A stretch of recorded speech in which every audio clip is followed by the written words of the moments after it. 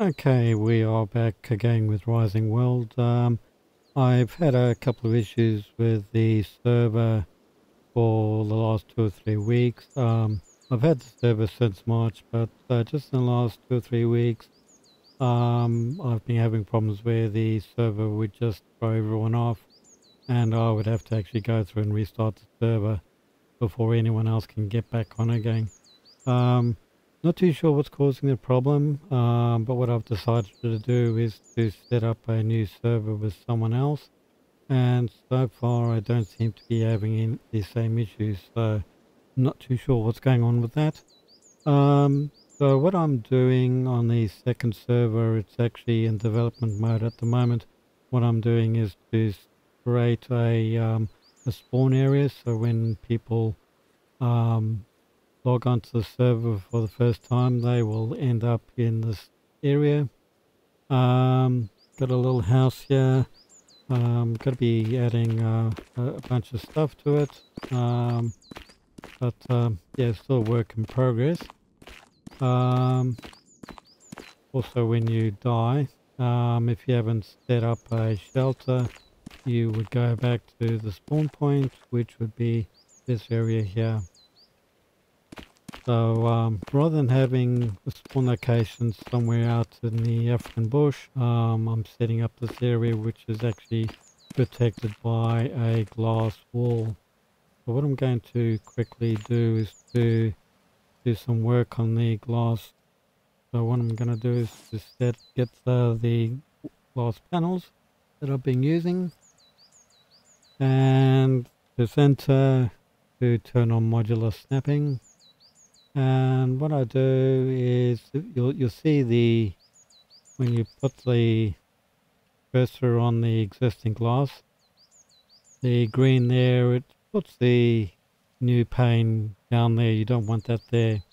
If I put it up there, you'll see it adds to the top.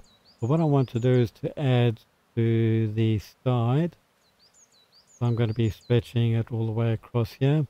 So to do that, what I do is to put the mouse on the middle blue ball. As you do that, as soon as you've got that right mouse button and you put it down, nice and easy. So what I do is to just make sure that didn't come up with any gaps.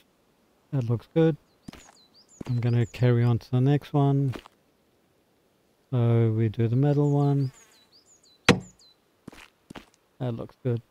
So by doing this, you can actually set up an area quite quickly. Now, by doing this, it will actually prevent wild animals from getting in here. The last thing you want is to spawn into the spawn area and get trampled by an elephant or eaten by a lion or whatever. So this is why I'm putting the glass all the way around.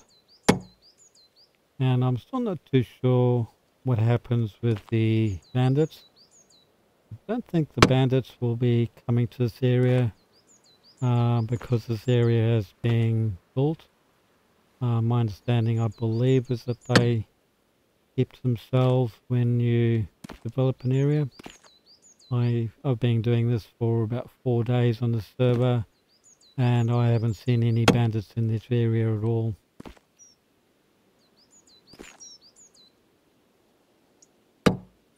Now, just with what I'm doing with building, if I was on the original server that I've been running since March, by now I would have had a message from the server saying that I've been disconnected from the server, and if I try to log back on again, it will just stay at 55% and won't let me on or anyone else on until I actually do a physical restart of the server. So that was a bit crazy. Um, okay, so what I'm looking at here is a little bit of a gap here. It's gonna take a little bit of work here. You can just see just to the left and right of that green ball, there's a little faint line. Got to kind of fix it up. I mean, it's not really noticeable. Like from here, you just see it.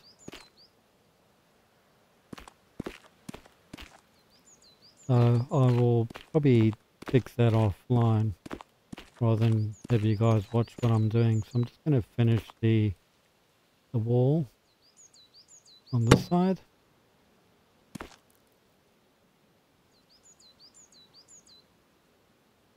You see when I'm actually placing it, there's that line down the bottom. Now if I do it there,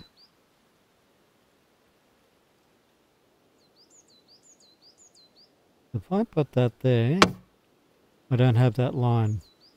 But the problem is I then have this area here. You can see it's a double pane of glass. So we will remove that. Try that again.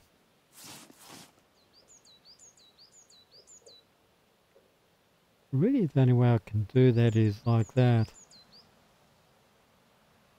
Might have to reduce the size of the glass. So I'm going to do right control. Allow me to walk this way.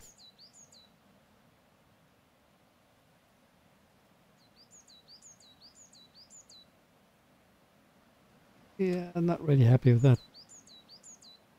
Yeah, it's definitely not that.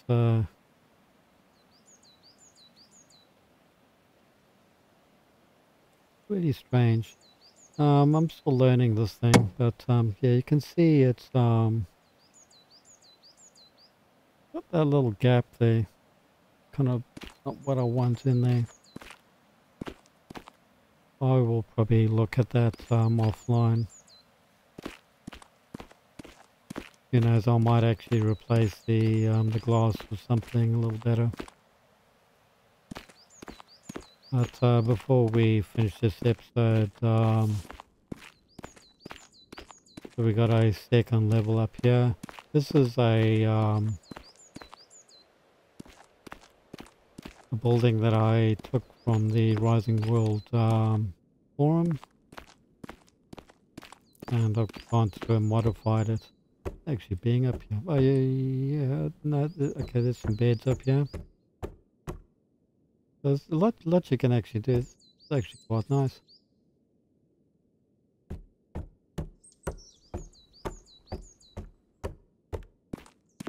So just basically people create houses for Rising World. They put the plans on the internet and people can actually download and make changes and so on. I've actually changed this quite a lot. The roof looks completely different to the original. So by the time I'm finished, this is going to look completely different. Anyway, I am going to there. Is that a horse?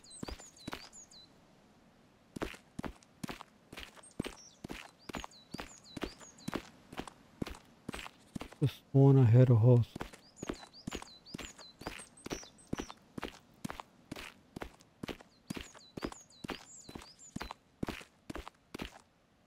Yeah, the game has gone a long way. Don't see any horses. Maybe I was imagining that. The game has gone a long way in the 4 years that the developer's been working on this new version. Definitely nothing around here. That's really strange. Anyway, I will probably finish the episode here. We just going to do a 10-minute just to quickly talk about the fact that I am working on the Rising World second server, and I am also about to start working on the translations of Rising World into I think it's 17 different languages at the moment, but I'm looking at doing 34 with the new version of the game that came out 2 weeks ago. There's a lot that needs to be changed with the translations. I'm still looking at the best way of doing it. Anyway, I am going to finish the episode here. If you enjoyed the episode, please leave a like, subscribe to the channel if you haven't already done so, and I will be back for the next episode probably tomorrow. Thanks for watching. See you then. Bye-bye.